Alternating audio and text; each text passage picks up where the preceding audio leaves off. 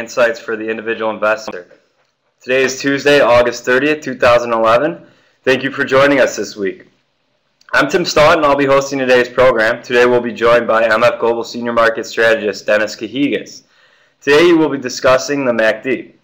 He will go over the basics of the MACD and he will also discuss swing trading utilizing the MACD. Now, if you lose audio or video feeds during the program, please log out and log back in. Keep in mind there might be a slight delay when the charts are being shared because of the size of the files being transmitted, but that's very normal. If you would like to ask a question, please utilize the chat box in the right-hand side of your screen. Please don't hesitate to wait till the end, but he will not get to the questions till the end of the presentation. Today's webinar is part of our ongoing effort to educate investors and traders about futures. And if you'd like to be notified about similar events, please register at the link you see on the screen, mfglobal.com, individual trading, trading advice, events. You can stay in touch with MF Global through Facebook, YouTube, and Twitter. Please feel free to check out our archived webinars at our blog at letstalkfutures.com. Please also feel free to subscribe to our channel on YouTube. Dennis actually gives a FX and interest rate futures market update every other week, so you can find him there as well. Like I said, Dennis is a senior market strategist. If you're interested in trading futures with him, we do have a special offer of half-off commissions for 30 days when you open a new account. Please keep in mind that today's webinar takes place at a specific time and any opinions or recommendations given by Dennis can be changed without notice at any time. Futures trading involves substantial risk of loss and therefore is not suitable for all investors. And of course, past performance is not necessarily indicative of future results.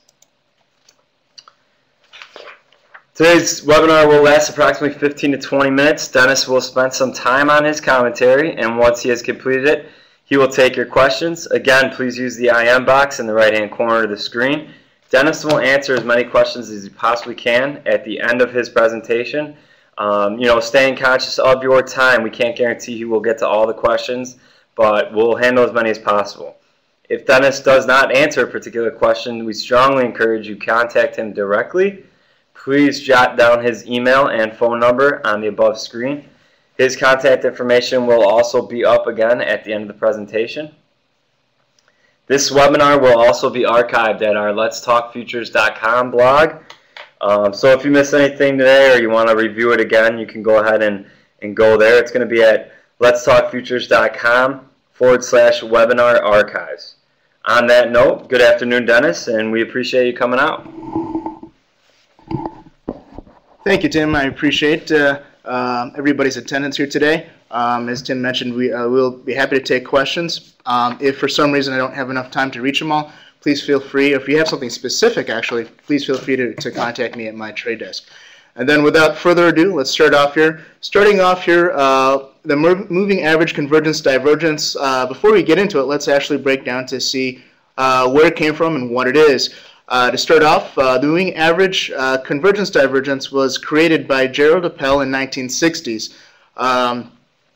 It did not gain popularity though until about in the mid-1980s when the MACD histogram was developed by Thomas Aspey. It actually provided a very good way to anticipate crossovers in the MACD, which when we get into later, we'll demonstrate exactly how that's used and why it's so useful. It's actually become one of the major tools that a lot of FX traders use to analyze the markets.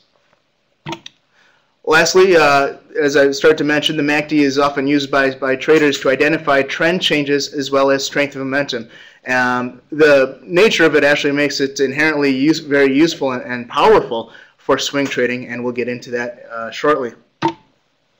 So let's break it down. What exactly is moving average convergence divergence? Well, starting off, it's actually the difference, or represents, the indicator represents the difference between two weighted moving averages, a fast moving average and a slow moving average. These are the weighted moving averages of closing prices. You can see it on just a general representation on the right. You'll see the two moving averages represented there by the two different lines.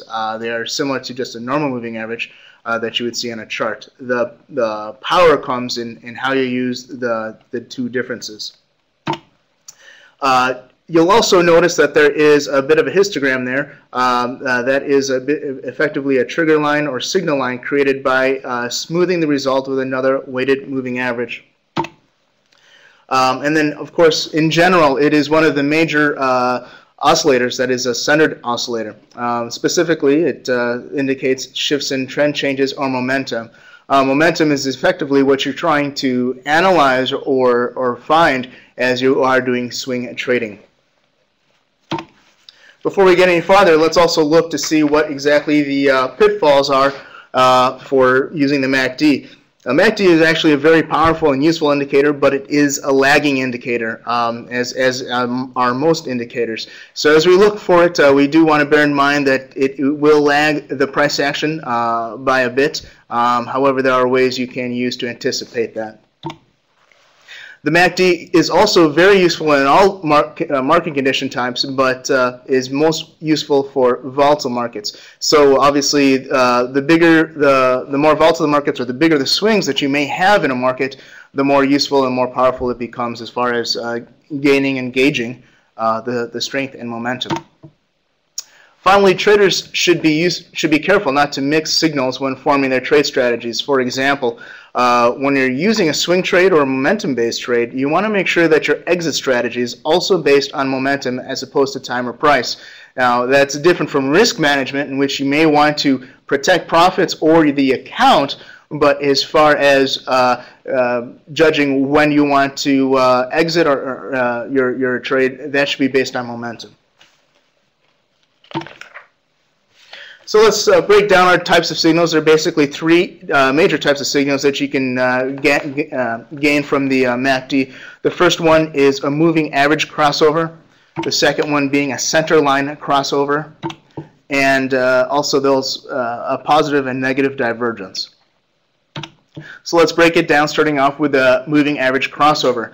This occurs when the fast and slow moving averages cross. So we'll actually take a look a bit more in a second here, exactly what that means. It is the moving average crossover is actually the most common type of signal. However, because it's so common, I recommend that it be reinforced by another type of signal, either within the MACD or externally from another indicator. It's just that because, especially in volatile markets, you may get a lot of false signals. One type of reinforcement indicator would be to look at the histogram on the MACD. So this is coming within the MACD, and look for a 3-bar confirmation on that price action.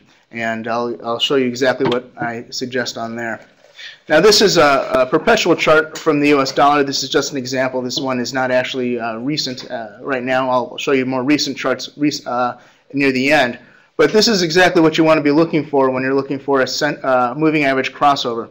On the first indicator, you'll see in tan ovals or ellipses there a crossover, which is on the positive side of the center line. But you see the red and the green lines crossing. That is your moving average crossover, suggesting that you're seeing weakness in the charts. You see that again reflected almost exactly there on the price chart. We do see a top forming there on the price action.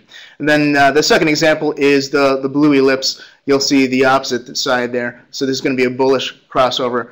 We see the fast one, the fast moving average crossing the slow moving average, suggesting another trend change. Second type of indicator we're looking at is a center line crossover. This occurs when the MACD moves past the zero line. This is effectively on the histogram and into a positive opposite territory. So either negative to positive or positive to negative. This can be combined with other types of indicators also to confirm a signal. This one, the center line crossover is the second most common one. And finally, you also want to take a look or analyze the slope of that histogram to reveal the relative strength or weakness of that market momentum. And let's break that down to see exactly what we're looking at. Again, this is the dollar index. This is looking at two shifts in momentum for center line crossovers. Right there, the first one is the tan ellipse again. You'll see a center line crossover as the histogram increases, going positive on the upside, and that gives you a relatively good idea of how strong that market is. You can see that trend does continue to go through. On the opposite side, we do have a crossover there as the MACD crosses the histogram there as well. The histogram's bars are increasing in strength on the negative side, and the slope is quite strong down. You'll also note the corresponding drop in the US dollar market at the same time. In fact, it does gap through on the price action chart up above. And the last and least common one is the positive negative divergence. This occurs when strength or weakness of the MACD differs from the price action of the market. It is the least common of all MACD signals, but also the most reliable in terms of momentum shifts. And this is exactly what we are looking for here. This is an example of a negative divergence. So what we're looking for here is the two orange lines on the histograms. I drew it on there so it makes it a little more easily to see. But we have, starting up with the histogram, you'll see the beginning of that orange line. We have a high bar on the histogram, and on the next time we come up, it's a lower bar on the histogram. On the price action on the concurrent time, you'll see a high, which corresponds to the high histogram or momentum in the bottom. But then when we see weakening momentum on a lower high on the histogram, we see a divergence, which is a new high here in the price action. Effectively, what this translates to be is that there's more buying coming in, but it's happening on weaker strength. So it, of course, is a bearish signal. And then finally, we also have multiple indicator signals here. So this is how you combine them to actually get a better idea of exactly when a momentum shift may be occurring. So starting off with the tan ellipses again, we have a combination of several. We have actually a centerline crossover, a moving average crossover, which reinforces the trend shift, and then of course we have a rally from the lows of about 72.5 all the way up to where we ran up to about 90 or so on the US dollar. Within that suggests a major trend shift. You can also use it to analyze minor trend shifts. So we do see another one here as well. On the blue ellipse, we have crossovers there as well, and centerline crossover as well. But let's make it a little bit more current, since these are somewhat old examples. And if you'll bear with me, I'll switch it to a current chart.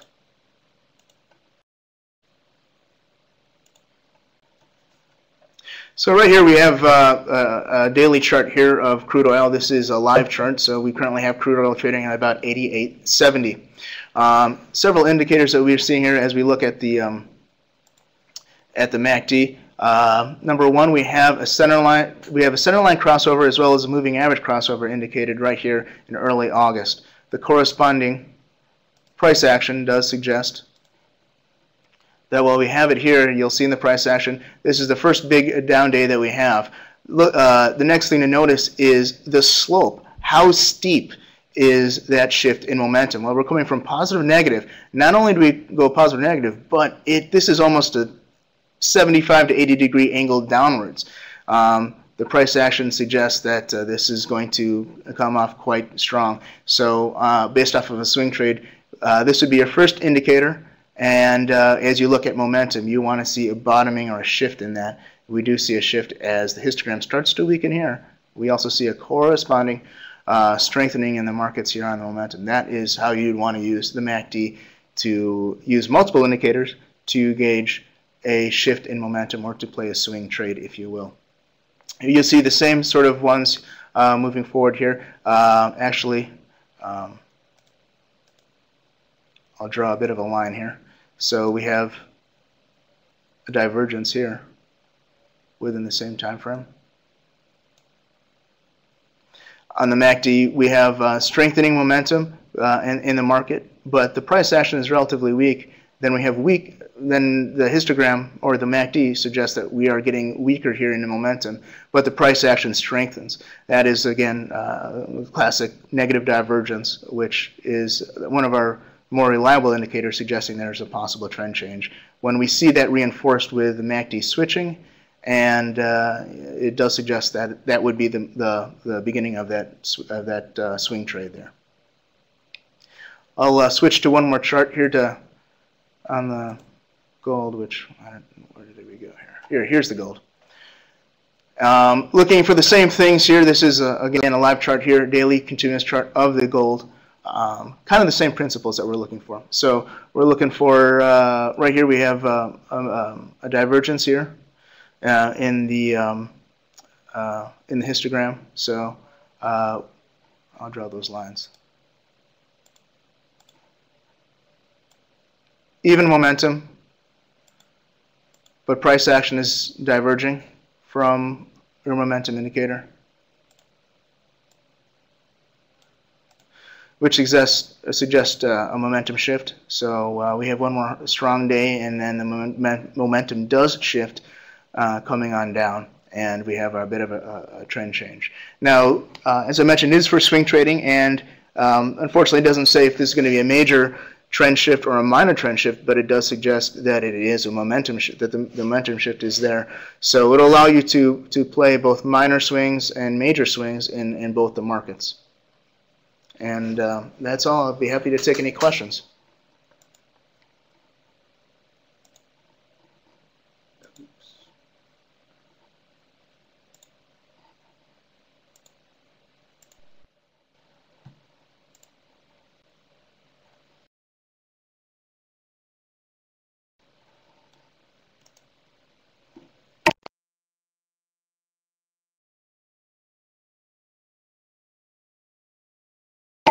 There is a question from Daya. I'll read that out. I hope I'm pronouncing that right.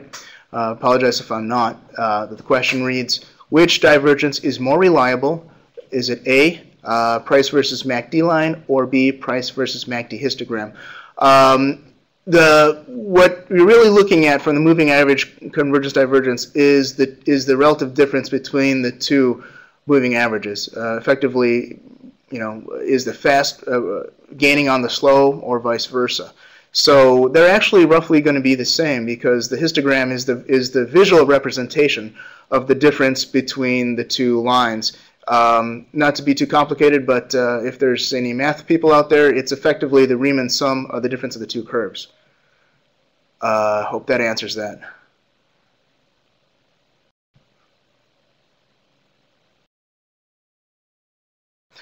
From Jill Z, are these patterns mainly relevant on a daily chart, or can you use them on an intraday chart? The MACD is actually useful for either one. Due to the way the math is designed, it's actually useful for either one. I use it actually throughout for both, so it can be reliable. Please bear in mind, as the shorter time frame that you have in the chart, the more sensitive it becomes to changes. So I do highly recommend that you pair the MACD with other indicators to give you a much more reliable signal as far as what's happening in the markets. That being said, a good reinforcement would be volume and open interest. Obviously, the math can be skewed if on a low volume day. From Jim Collins, is it a bounded oscillator? No, it is not a bounded oscillator. It is a centered oscillator.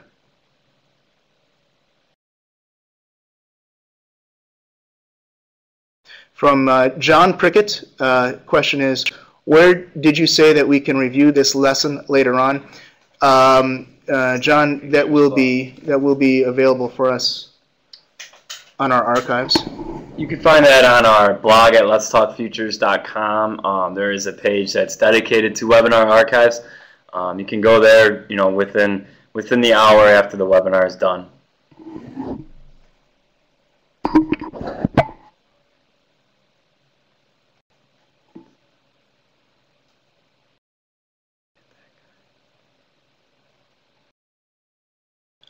From Jill Z, what other indicators would you suggest pairing it with for the intraday? Jill, there's several ones that I like. I did mention the open interest volume. I think that is would also help give a little bit more insight, maybe complete the picture. As with all indicators, they help describe part of the story, but they never really do tell the whole story. For depending on the different markets, I may suggest some different ones or your style of trading. This is useful for swing trading, but if you'd like to discuss more, I'd be more than happy to speak with you in more detail at my trade desk. Okay, that looks like it's just about it. 4 questions. Again, definitely contact Dennis if you have anything that you'd like to ask him that he didn't get to today. We're also kind of taking suggestions about education and what you would like to learn as a customer client on webinars. If you want to shoot us an email with a suggestion or any insight, please do that at social@mfglobal.com. If you'd like to call Dennis, his contact is right there, 866-631-6216, or shoot him an email, dcajigas@mfglobal.com. Again, you can find this webinar archived on our blog at letstalkfutures.com. If you're interested in trading futures with Dennis, we do have a special offer of half-off commissions for 30 days when you open a new account. You can join us again Thursday for our bi-monthly webinar where our senior market strategist, Mike Sable, will be continuing his education on options in his bi-monthly webinar, Opportunities in Options. Again, you can go to our website and our events page to sign up for that.